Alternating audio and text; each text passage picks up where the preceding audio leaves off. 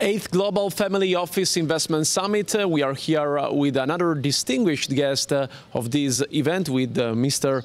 Pasdar from Acreto IoT Securities. It's good to have you here, sir. Thank you very much for having me. First of all, before delving into what you are doing with your business, what is at the core of your business, why are you here in Dubai? Why it is so important to take part in this event hosted by the Ritossa Family Office?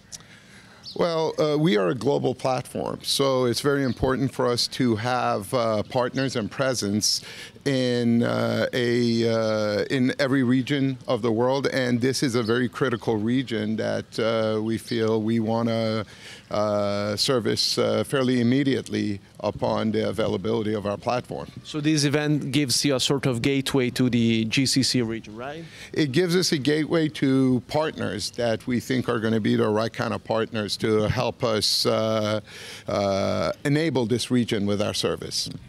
Which kind of service do you provide your customers with? It is related to Internet of Things, but in which sense? Sure. Internet of Things technologies have a very, very different operating model from traditional security tools.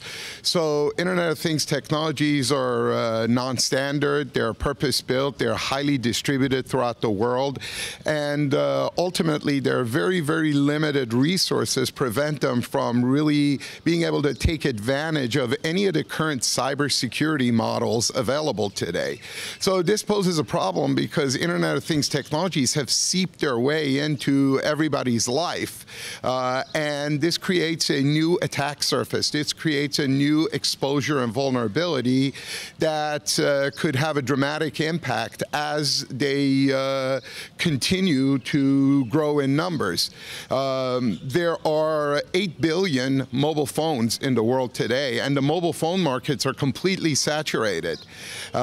Even in its infancy, Internet of Things technologies right now number 3 times that of mobile phones, and it's only just the beginning. So this has created a new exposure, this created a new vulnerability that needs to be addressed with a different type of solution than what currently exists. So even if it sounds strange, in the future a cyber attacker could target my fridge or my dishwasher or any other electric appliances to disrupt the way I'm living, right? Well, not just could, it already has. 3 of the largest cyber attacks known to date have been based on leveraging the exposures and the vulnerabilities of Internet of Things technologies. And that number is slated to grow, especially when you're talking about Internet of Things technologies being involved in surveillance, being involved in automated door locks, being involved in medical applications. So it is not a potential, it is happening today. How much everyday people, the everyday man, is aware of such a problem? Because everyone is rushing to buy new smart appliances, but then they do not know how to protect them. So this is a repeat of something that's happened as we run across pivotal technologies. They focus on functionality, then they focus on performance, then once they've got it in and implemented and are using it, they realize the type of threat and exposure and vulnerabilities they're running across. So based on that, right now we are right at the cusp of organizations and people realizing the level of exposure that exists and realizing that no meaningful solution exists with any of the current options to address this problem.